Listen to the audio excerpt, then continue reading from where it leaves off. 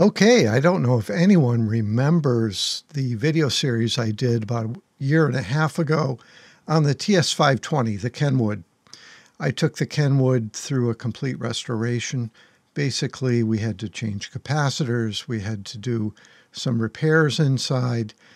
I had to, figure out how the thing worked, go through the schematics, do an alignment.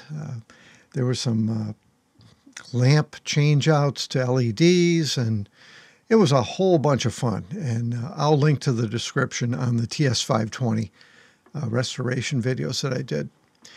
But I've managed to lay my hands on a Yaesu, a classic FT101 Yaesu. And this series is going to kick off, the repair and restoration of this classic rig that really, I think you have to consider this rig to be a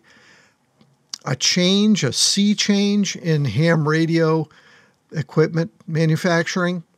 All of the great American companies and many of the European companies around the world that produced fine ham equipment in the 40s, 50s, 60s, and into the early 70s suddenly had a wake-up call, and that wake-up call came from Japan.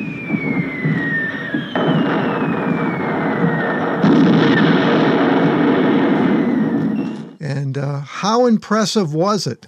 How much of a fundamentals change was the FT101? Well, let me tell you, when this thing hit, some thought it was going to be a laughing matter or a joke, or nobody's going to buy these rice boxes. Forget it. The hams are going to stick with their Drakes, their Heaths, their Hammerlands, the Collins reign supreme. We're never going to buy these rice boxes, these Japanese radios. But when I saw my first FT101 at a field day in the early 70s, I was shocked. It was probably like a soldier who had been using a bolt-action rifle, arrived at boot camp, and had an M1 thrust into his hands. This was almost like a ray gun to him. Well, that's what the FT101 was to those of us that were used to nicotine-covered NCX3s. It was a completely different ballgame. So it's going to be really interesting going over this transceiver, learning about the modular approach that Yaesu took with the construction. I know zero about this radio. I've never actually used one even. I have never used an FT101 on the air or even been exposed to one where I played with it or tuned it. So this is a completely new radio to me. So let's get ready on this adventure, and we'll start at the beginning.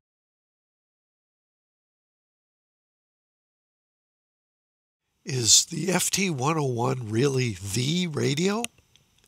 Yaesu of Japan was founded in 1959 by radio amateur Sako Hasegawa, Japan Alpha 1, Mexico Peter, in Yaesu, Japan. It's actually a district in Tokyo.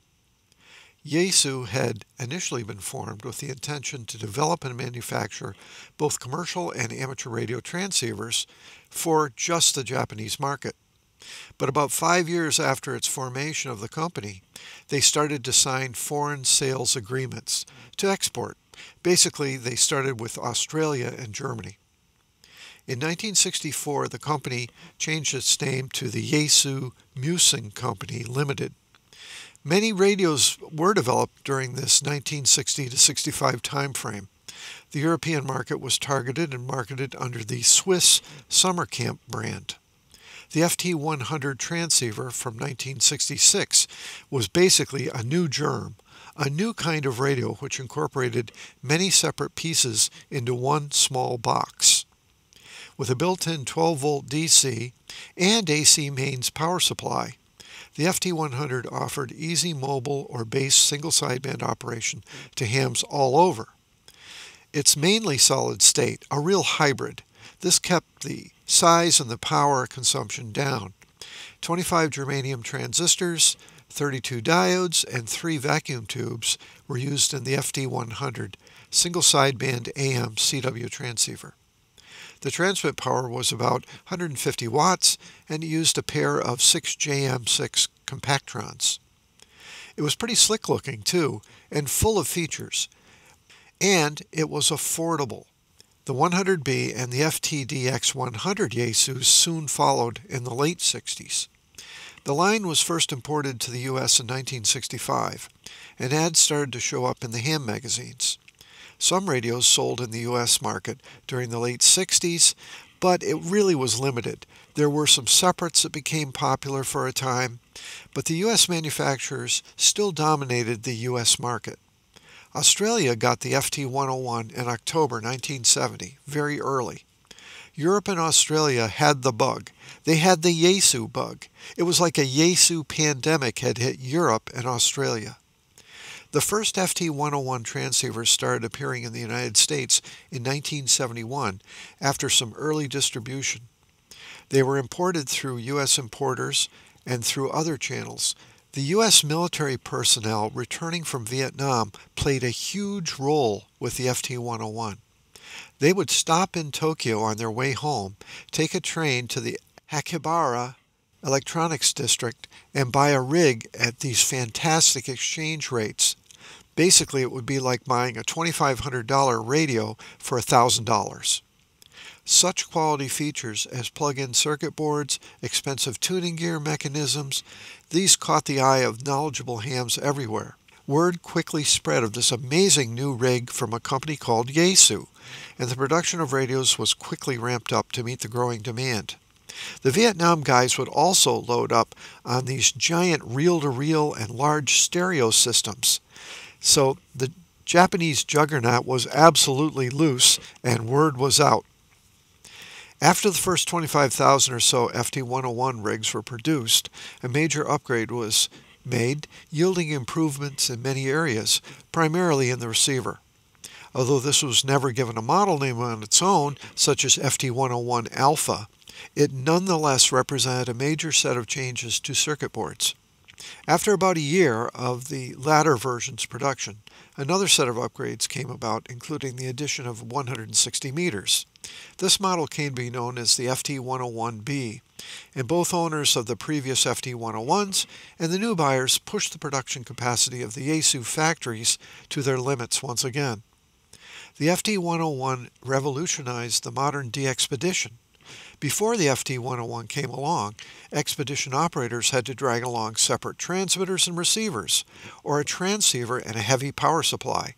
There was no escaping the two-box syndrome. So let's look at some of the FT101's design highlights.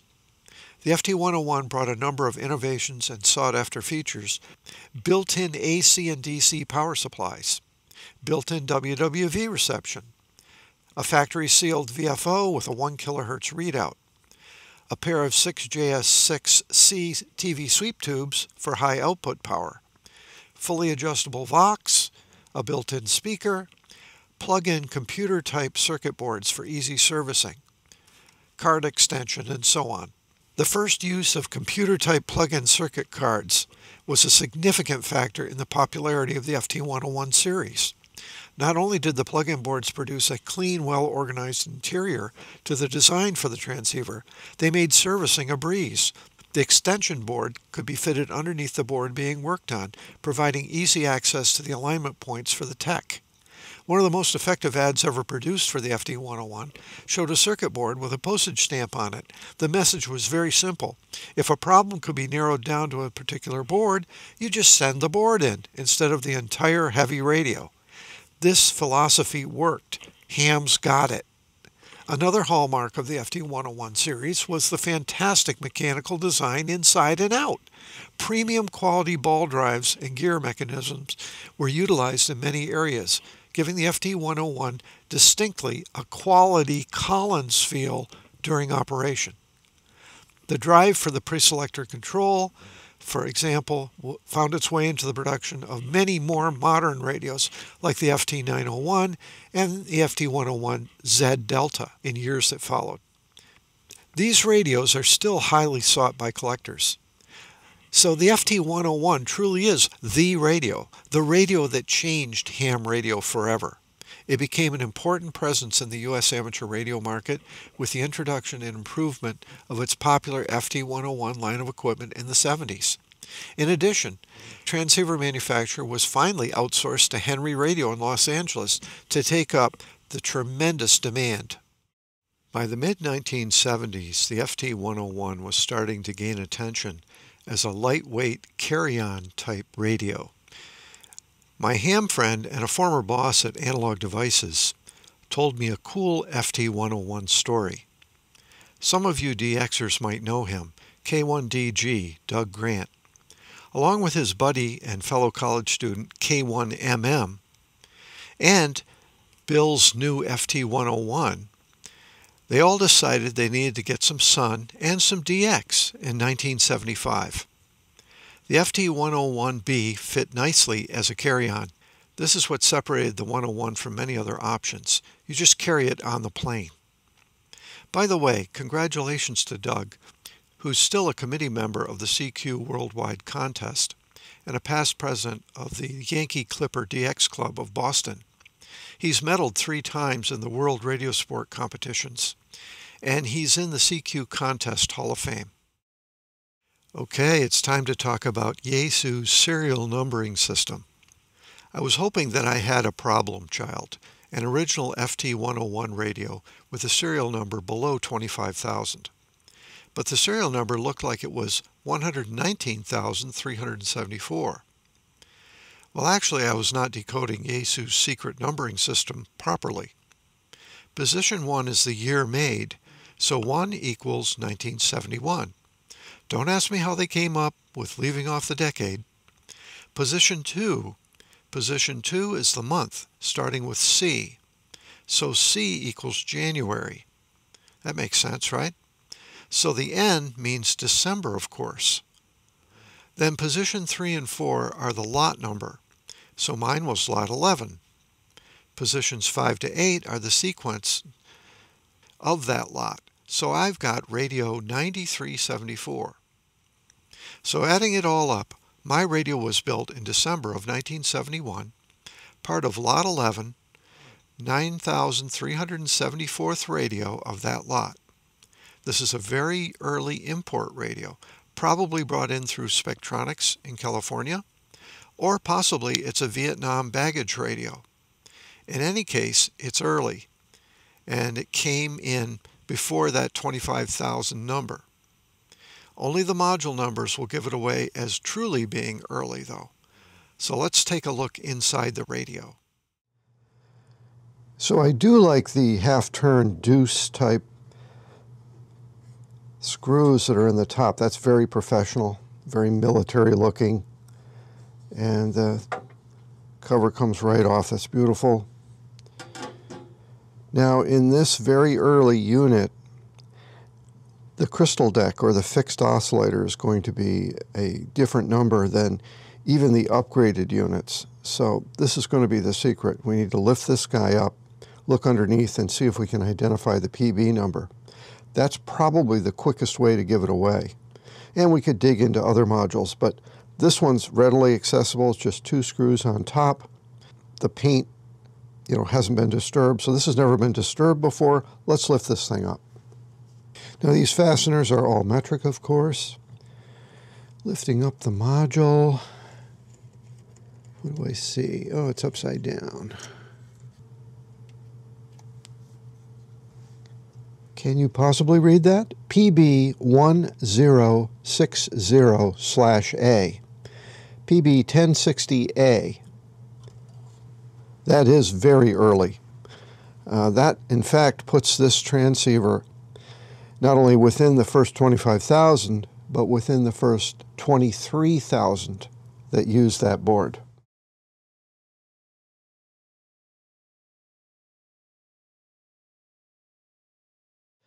Now, to the ordinary ham that was using the FT101, especially in portable operation, where you're using vehicular power or taking it with you on a vacation or just moving the radio around, having that internal power supply capability, both 12 volts and 120 volts built in, was a big deal. The performance of those early radios, the first ones that were imported into the United States in 1971, 72, 73. It was discovered that there were issues with the front-end receiver performance, notably the image overload with strong signals, and also there was some noted spurs in the transmitter. Now, these would not be really noticed or discovered by the average ham. They would be, however, discovered by the DXpeditions and the serious hams that at that time were using the Collins KWM-2A routinely on DXpeditions.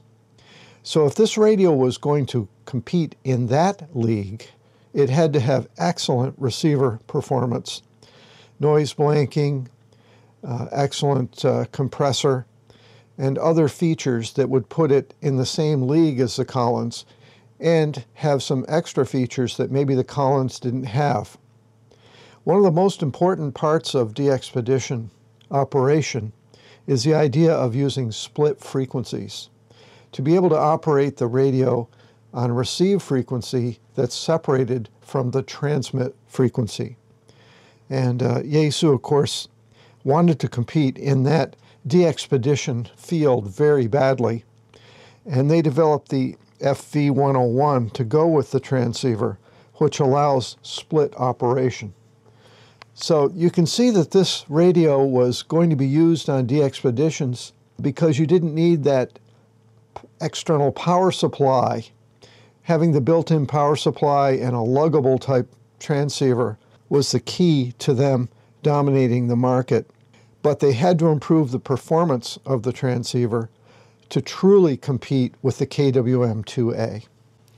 So many think that this is the germ of how the Fox Tango Club was created, where American hams that were able to do measurements on the transceiver were able to feed back information directly to the Japanese engineers, and the innovations and the improvements that were brought in would show up in the later models, first with the FT101B, and then with the later models all the way up to the double E. And continuous improvement was the idea of Fox Tango's relationship with Yaesu. So, do I expect to have issues bringing the FT101 back to life? I certainly do. One of the reasons I've been looking for this radio specifically is to explore some of these shortcomings, and I wanted to be able to work with the original radio that broke up the American manufacturing market. This is a disruptor, a disruptive technology. The FT101 represents a technology that changed American manufacturing to the point where a lot of the ham radio manufacturers had to get into military contracting and commercial areas and leave the ham radio market altogether. The idea of Japanese production, both from a scale standpoint compared to the American companies, you can see huge amounts of test and evaluation technicians and piles of radios in some of those pictures. I can assure you that ham manufacturing plants were not like that. There might have been 2 or 3 main engineering type personnel that designed the radios, whereas in the Japanese factories, there were whole teams put on radios. So it's a different ball game, and really with the difference in the production pay in Japan compared to the US at that time, the US manufacturers really didn't stand a chance once these Japanese radios hit the market, and probably by 1980 it was pretty much all over. It's about as far as I want to go with this first video on the FT101. Step 1 is disassembly and cleaning as much as we can, or as much as we dare, inspecting the cards, seeing what shape we're in, and gaining familiarity with the technical manual.